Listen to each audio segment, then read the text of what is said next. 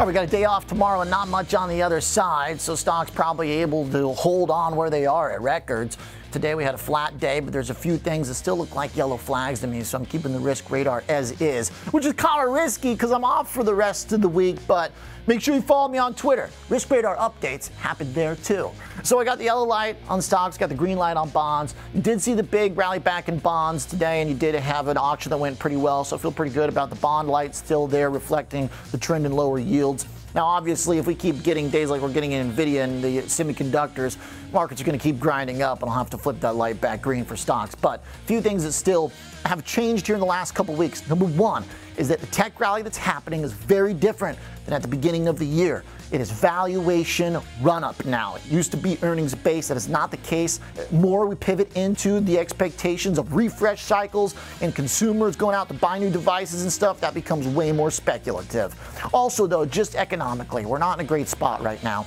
One of the interesting moves today was that Lennar fell off, and the home builders now are at an interesting spot on the chart that could be indicating further breakdown. It hasn't happened yet. KB Home offering a nice counterpoint to the Lennar in the aftermarket, but the chart of ITB, the home builder complex, looks a lot like what we see in industrials and the regional banks too, which is basically hanging on to local lows from last month. So really, any disappointment, and then you get an unwind and potentially a chart break. And this is a really important group. Honestly, I think housing is the second most important trade of the last 3 years behind tech. It's been tech as the main pillar. Housing is another one that's been really important. So any fragmentation in this chart is not good, and it still does look pretty weak. The other thing, too, is that the 10s to the 2s curve continues to stay on the low end. This is very important, because there's still a lot of discussion about how, oh, the Fed's so eager to cut, the Fed's eager to cut, but it's really not. And the economic data keep missing expectations, so what's happening is that the yield curve's getting crunched again. The 10s to 2s saw a little bit of widening here over the last week, but then generally you're still down near the lows. So this is, in fact, that's the 2-year flipped over. Bottom line is the spread's contracted, and that's not what you want. Look at the economic surprise index too. As we continue to miss data, it's not great.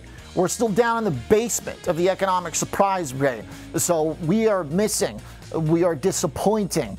That's why the yield curve's gotten scrunched, why it's trading near the lows, and why everything cyclically and economically sensitive is down near local lows. It's not a good look. We are getting unprecedented levels of market concentration that we haven't seen ever by some definitions and in decades by others. So can it hold? Can it power the indexes? It can until Nvidia breaks, and that's not really a game you want to play. But if you have some respect for the economic veracity of what's happening, the truth is that it's not a good combination of inflation plus growth and a Fed that can't quite cut yet. So these are not red flags, but to me they're still yellow flags. I will see you next week. I'll be online too, so I'll be watching the market. Have a great holiday. Happy Juneteenth. And we'll see you next week.